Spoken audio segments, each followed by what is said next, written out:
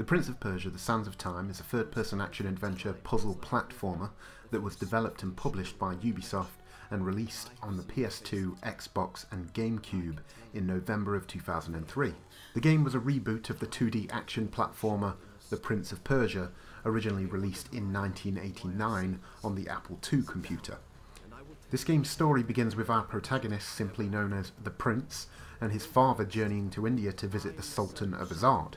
Along their journey, the Vizier, or Vizier, I'm not sure how you pronounce that one, of the local Maharaja tempts the king and his army into storming the local palace with promise of great treasure.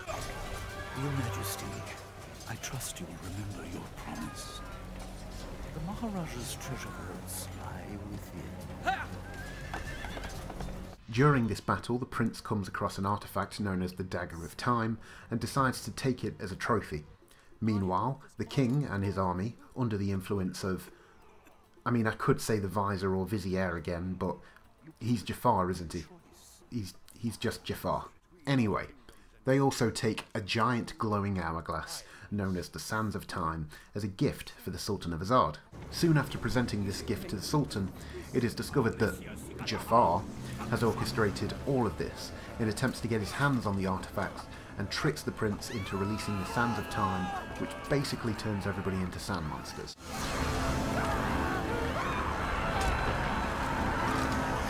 From here, the game follows the prince as he explores the Palace of Azad, dodging its tricks and traps as he discovers exactly what happened and battles his way to undo all of the damage he has caused. The gameplay for the most part is one of two activities: hacking and slashing your way through a variety of sand creatures, or navigating your way through the palace in its more quiet puzzle platformer moments. I have to say that both aspects of the game are not only done well, but blended together perfectly, and the game has a fantastic pacing to it all.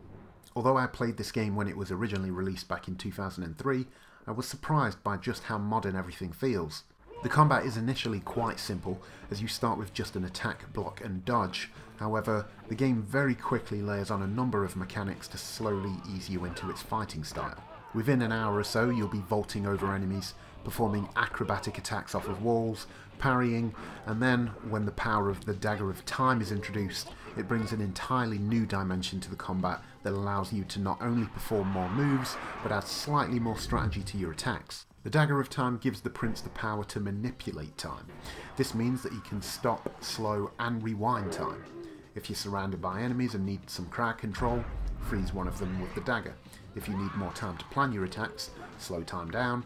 If you swung your sword and you probably should have blocked, just rewind time and correct your mistake. It is a lot of fun to use the power of the dagger while taking down enemies, but even without it, the combat still works really well. There are many elements to its fighting style that feel like a predecessor to the combat later seen in Assassin's Creed and even the Batman Arkham series.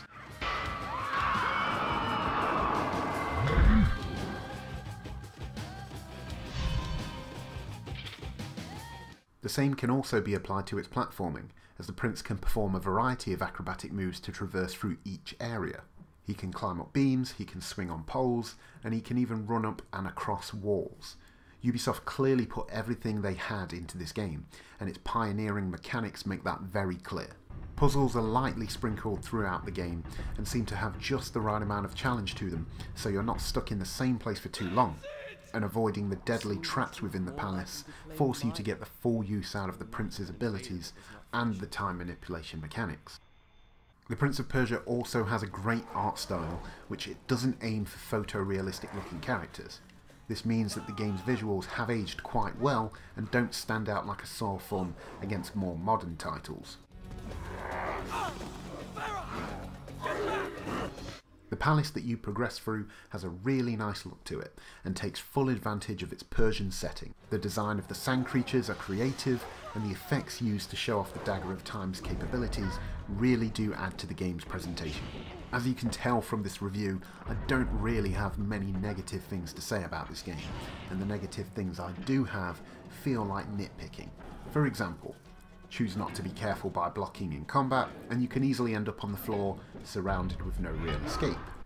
The game's camera can sometimes be too cinematic for its own good, but for the most part it's fine, and the voice acting is sort of average, but it was a video game released in 2003. the same words. From now on, I trust no one but myself. All of these things are points against the Prince of Persia, but they don't really change how I feel about the game overall. At the time, this game introduced many mechanics that would be used and expanded upon throughout the industry and even feature in big budget games today. Revisiting this game today doesn't present the same learning curve that comes with playing most older titles, and most of all, this isn't a great game for something that was released in 2003. It holds up incredibly well, and is quite simply just a great game full stop. Due to its quality and impact on the industry, I feel almost obligated to give it 5 stars.